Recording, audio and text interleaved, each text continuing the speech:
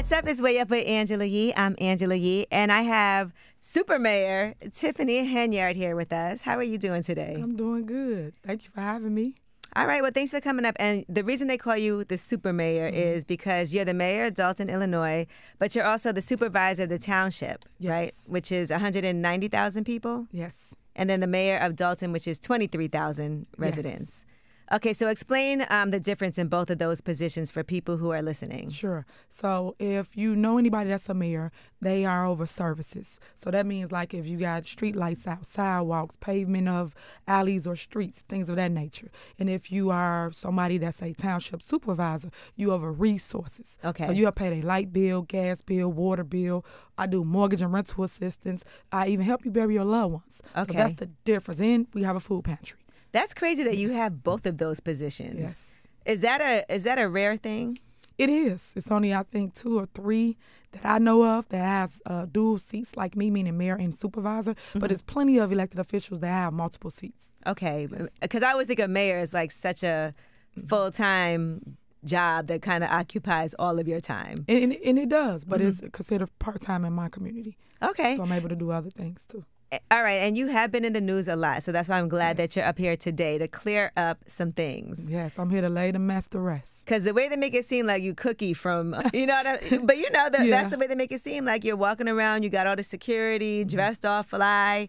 And so I know part of your position is that you are able to have security detail with you, and most mayors do. Yes. I know our mayor definitely does, and I've been around to see other people have security. Yes. It comes with the seat.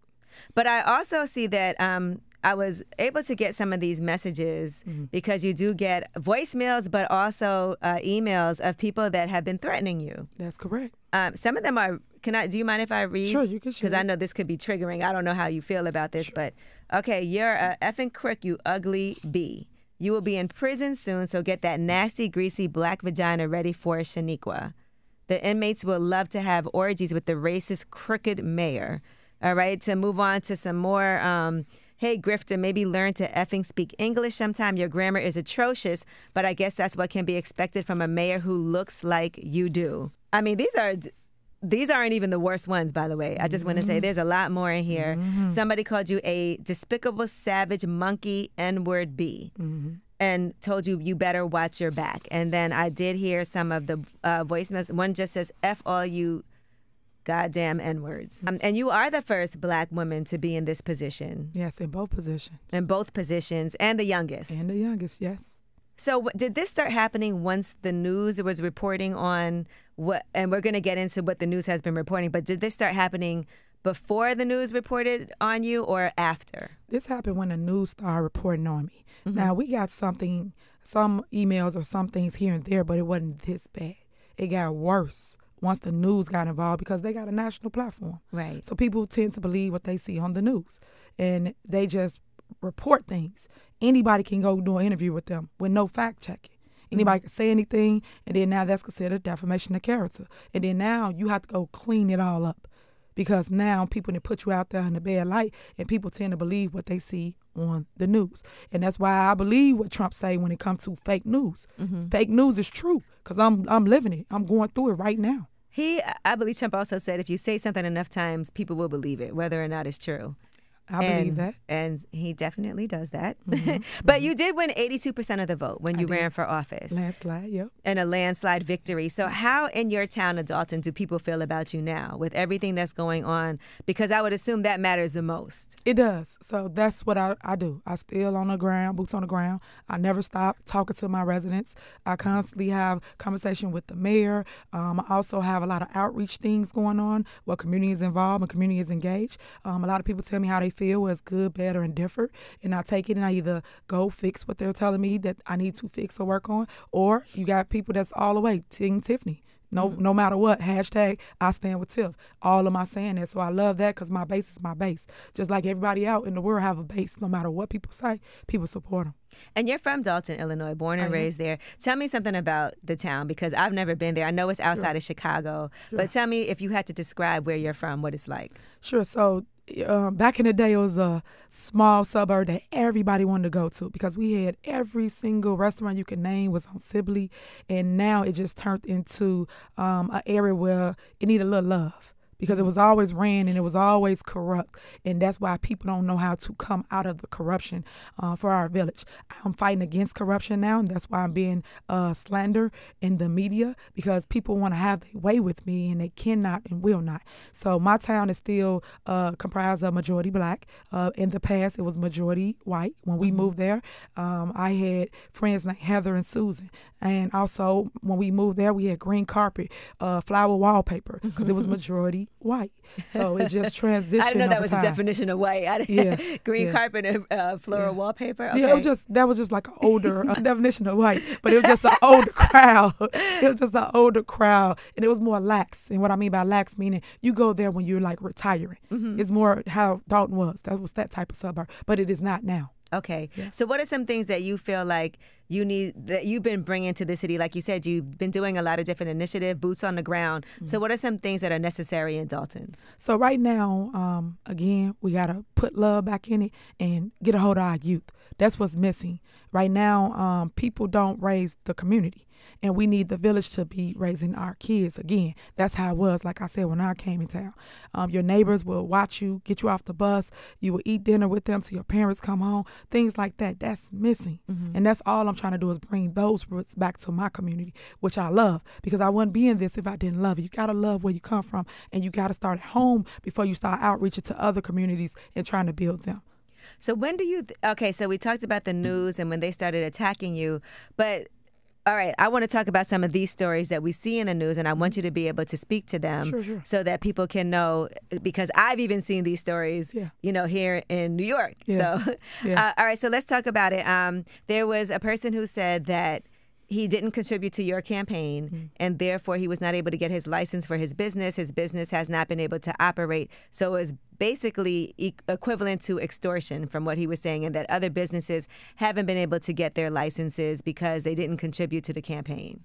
So that's a false statement. And that's what I mean about the news not doing any research. They just let people get on the news and talk. And I'm going to say this, and then I'm going to go further into your question. Malcolm X once said, the media has the power to make a guilty person look innocent and an innocent person look guilty. That's their power. So that's why I'm sitting here telling my story today, because that's exactly what they're doing to me. So with that being said, they put people like that in front of the cameras, went and didn't do no fact checking. If people want to know the truth, I'm going to do it on my podcast, Tiffany Henyard on the Move. On Spotify, right? Yes, ma'am. Okay. And I'm going to tell and show the facts and the proof of whatever a business owner did not do as relates to their business. If they're not up to code, if they had a ton of shootings at their establishments, which a lot of them had these type of issues. But no one put that out there. But I am now. And I'm not the one to never like try to drag or talk about a business, because you should handle it behind closed doors, meaning your business, before people put it in the spotlight and now you're being attacked. Right. Okay, so you're saying that this person's business was rightfully not able to get his license until he cleared up whatever it is that he needs to clear up. Correct. We have documentation of all of that. And I can give it to you, too, and that way you can follow up and show the world. Yeah, you're right, because we all got to do our research. Now, you were on with Roland Martin, and that interview aired yesterday, and he was talking about your nonprofit. You have a charity. Well, you said you don't have a charity, but there's a charity. It has your name on it, right? It's, what is it, Tiffany Henyard Cares? Tiffany Henyard Cares, yes. Tiffany Henyard Cares. And so he says, you know, it looked like it was your charity. There was video of you promoting this charity, but you're saying it's not yours. Somebody's using your name. That's correct. Okay. So just to clear it up, when I say it's not my charity, I'm not a board member on the charity. I couldn't tell you what they do with their day-to-day. What I'm responsible for is my mayorship and my supervisor position. And it's amazing how people are pinpoint on a charity when there's so much stuff going on with me as relates to the two areas that I actually do govern. I do support the individuals that has the charity. I am always an advocate for cancer because my mom had cancer. I feel they are good wielded people as it relates to what they was trying to do or trying to accomplish. And I think people make mistakes. People didn't file paperwork and they blew it up into a story like everybody else don't file paperwork. I'll give you a prime example. If you have a LLC or something like that, that and you don't file and you go check, and I'll check and see if you registered, and it go say not in good standing. Right. Until you pay the $75 or $150, whatever it is, then it puts you in good standing. It's the same concept. It's just that people are missing the point of it. And I get that people really, really meant to help people, not hurt people. Right. Running a nonprofit, we know a lot of times there are always issues with that, but they need to be able to account like where the money was going. But like you said, that's not your nonprofit. That is somebody else's, but your name is not on that. They just use your name, I guess, as a way to garner attention. Correct. Just what's your way up? Yeah. So somebody go use that today. Yeah. Does that mean you got anything to do with it? Well, Angela Yee nonprofit, I would be like, hold on, that's like, I would not want that. Yeah. But Way Up, anybody could use that. But if it was like my personal name on it, I probably would not. I would not want somebody, unless I was involved in it and they came to me, because you would feel like that's my name. Yeah. Because you do know if something goes wrong, that's your name. And I agree. And and it's a learning curve. And that's what I try to tell people. I'm not perfect. No one's perfect. So when you find out mistakes or things happen, you go and you try to fix it. But people got to be giving you the chance to fix it and not just beat you up so much. Right. It's just that a lot of these things are in the headlines. That's why I'm asking, because I want you to discuss it head on firsthand. All right. Then there was a situation where it was a city council meeting and people said they were not allowed to come up and voice their opinions in this meeting. They were blocked downstairs from being able to ask questions. Well, that's not true as it relates to being blocked. If somebody was blocked or felt they was blocked, they can always reach out to us because our meetings are like 4 or 5 hours long. So I don't know who's blocked in my village. Okay. Coming to comment, you can go pull our board meetings up and you can see that everybody's allowed to speak because it's before we start our board meeting. Okay. Public comment. All right, good. And then, I trust me, as a media person, I know that sometimes things are inaccurate, and I know that when there's a story being painted of somebody, you do have to go to the source and do some research. Yeah. Which I don't like clickbait, so I always encourage people to make sure you read the full story before you do that. Yeah. All right, the next thing people did talk about was finances, right? And they said, oh, she's traveling first class, staying at the Four Seasons, blowing this money, and that money now the company, the town used to be have a surplus of money, but now there's a deficit. But then I also see on the paperwork that I have from your team that you guys have gotten the largest in the history of the city with $15 million in grants from people. And despite the adversity and the resilience, your commitment is undeniable, and you have all these initiatives that you've done. That's true. Let's talk about the disparity between those two stories. Okay. So one thing about me is I won't stop. I don't sleep. I'm going to keep going. While they talking about me, I'm still working. So when I'm still working, I still manage to get money to come to our communities. We was awarded $15 million. I had the largest in the history for Thornton Township, and then the largest in the history for the village of Dalton. So more than any mayor, more than any supervisor throughout all the controversy. So if a person was that bad, people want to keep on supporting them because no matter what, this is all about helping the people. And that's where I think we're losing focus when they do the stories. They don't talk about what I've done, what I've accomplished, nothing positive. And I say, hey guys, how can a person be so bad and then do not one good thing in any story they write about me? Every story they write is negative. And I don't know nobody that can just deal with all negative stuff all day long with none positive in their brain. I just can't get with it. And that's why you see me just constantly push through it, because I told them before, we gonna go through it, but we gotta grow through it at the same time. And that's kind of what I've been doing. And I'm just glad that you was able to mention some of the things that we actually created. Can I go a little further with it? Yeah, please. Okay. So, this is your platform now. So we did and I'm sorry, I'm a little hoarse. We built a outdoor skating rink and roller rink.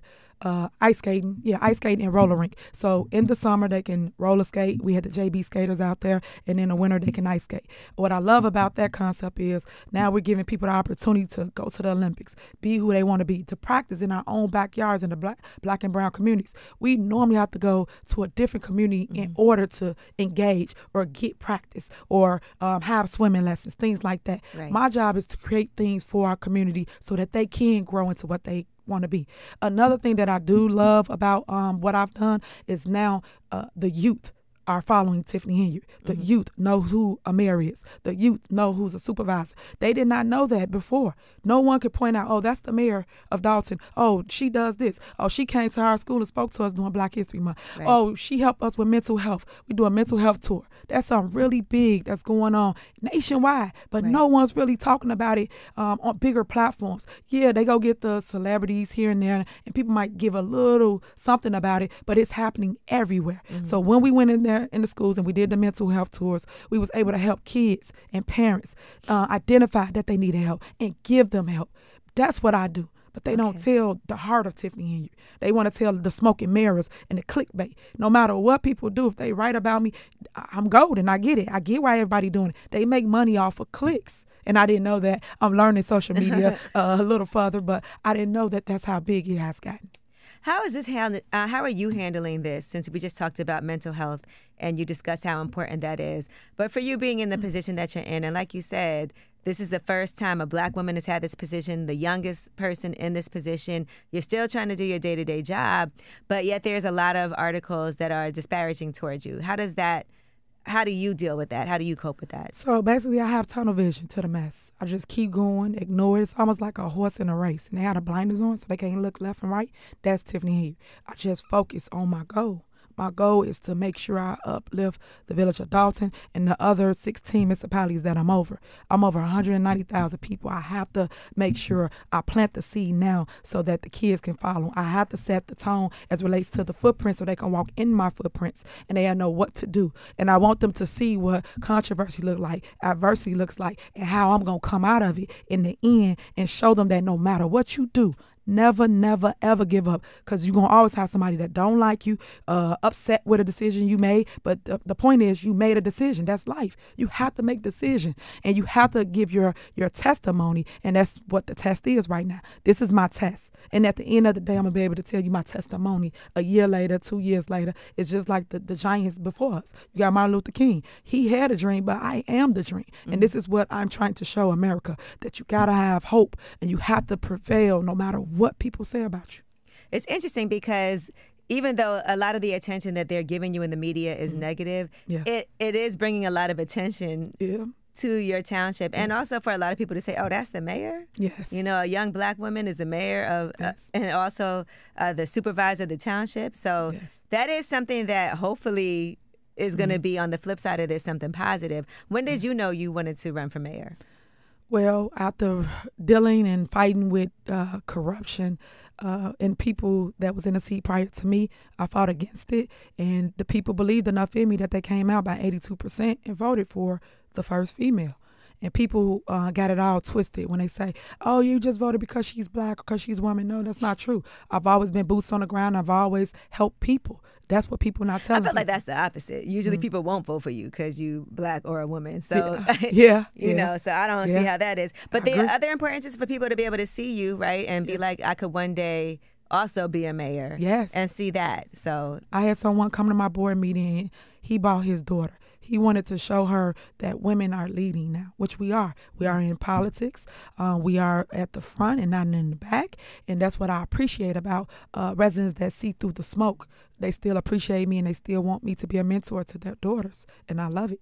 Now, there's also a federal investigation that's being called for. So where are you with that? And did you know about it like ahead of time? Because I know previously I've seen you say, I don't know anything about being investigated. So basically, there are no subpoenas at my office, and also we don't know anything as it relates to what people are just alleging or saying, but we don't have any subpoenas. And from our understanding, there's no other, what do they call, law enforcement that we know of have any investigations. Okay, so this is something that's a news story, but it hasn't hit you, or if it's true or not. If it is true, you don't know anything about it. You haven't been subpoenaed or nothing. Correct. I also see in Illinois they're trying to keep Trump off the ballot, right? I want to know what your thoughts about Donald Trump running for office again. Oh, wow. I don't have a leg in that race. So I mean, I didn't know. I just want to know what you think. I didn't know anything about that. I don't know anything about. You think he should be able to run? He should be eligible to run for president? Or do you think with all of the legal issues he has and things that he's been found guilty of and convicted of, that shouldn't even be something that should be allowed? Well, this is America. Everybody have the freedom to do what they want. Look at what I'm going through. I can only speak to me. Everybody got freedom of speech, right? Look at people just say whatever. So, but I just think like somebody who's been convicted of so many things, there's so many jobs you can't have. You know what I mean? I don't think president, that shouldn't be a job that somebody should be able to even run for, especially with the things that he's been convicted of. I find it to be wild. But I only asked you that because in Illinois, I know that's been a hot topic also just recently. Yeah. Well, I have time to indulge in anything else right now. I've been focused on myself and how distracting is all of this for you as you're trying to get your job done too at the same time? It just show you that God got his hands on me because he won't give you more than what you can bear. It's just to make me wiser, make me stronger, because you learn through controversy. You learn what to do, what not to do, and I feel that's what's going on right now. So. And you grew up there. Are there people that you're surprised, like, damn, we grew up together, I know you?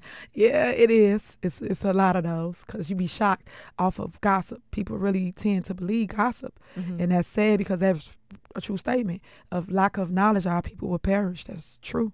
And that's kind of what's happening. So that's why you see me going out, telling my story, giving them facts. And I tell them never judge a person. And you shouldn't judge. But if you are to judge, at least get both sides. Because right now it's only a one-sided narrative, which is a negative narrative of Tiffany Henyard. Is that why you decided to do your podcast so you could fight all of these allegations, but also for people to get to know you? Yes, it's basically to give them another perspective because right now the news won't allow me to give my side. We've reached out to several people and no one has wanted to even interview me. And normally people want to interview the big fish, crazy. right? I would think that if somebody's writing a story about you, they would love to. Or even reach out to you for comment. Like they reach out for comment, some of them, but they don't always put them out.